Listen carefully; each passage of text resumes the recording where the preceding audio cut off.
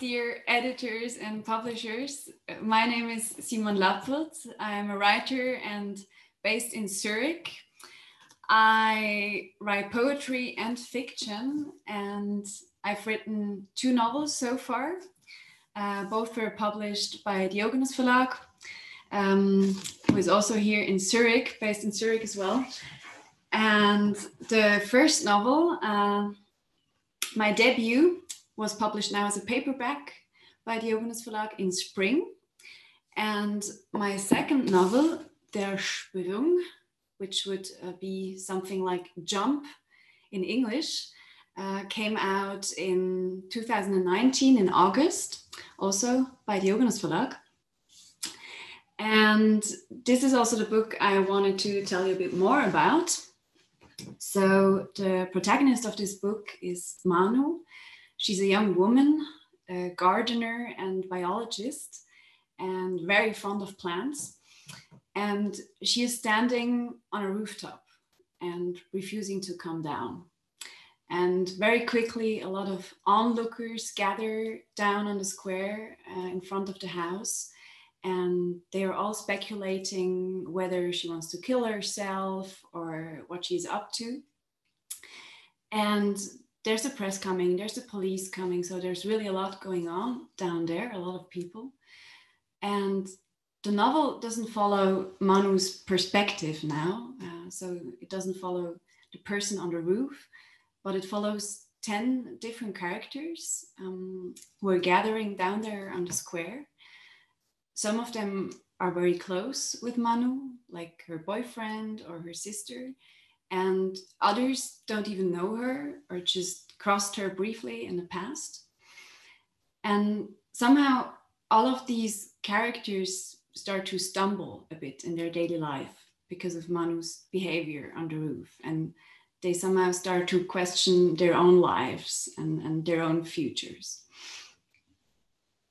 What is really important for me when I'm writing is that I have a lot of respect for my characters. I try not to describe them from above, like in a moral kind of way or in a judging kind of way. I really try to get to know them.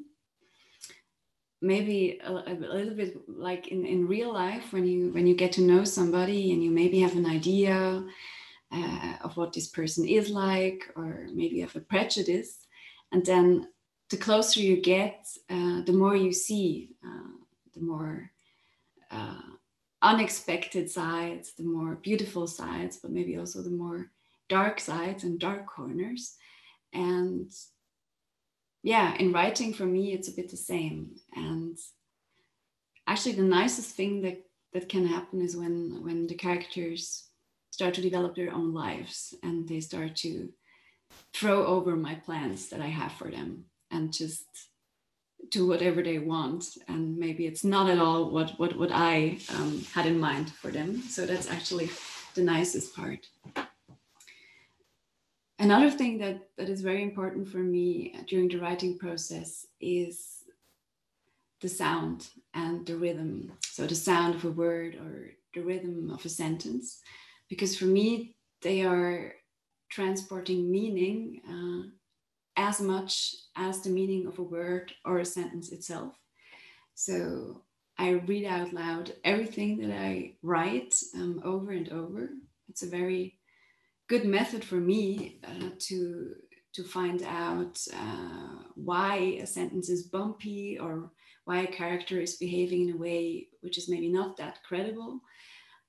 So this means a lot to me, the sound and the rhythm. And I have the feeling that my ears are somehow co-writers throughout the process. And this is also why I actually have a huge respect for translators, for the process of translating, because this is really a challenge to transport the meaning as well as the sound into another language. And when it happens, when it succeeds, it's actually amazing.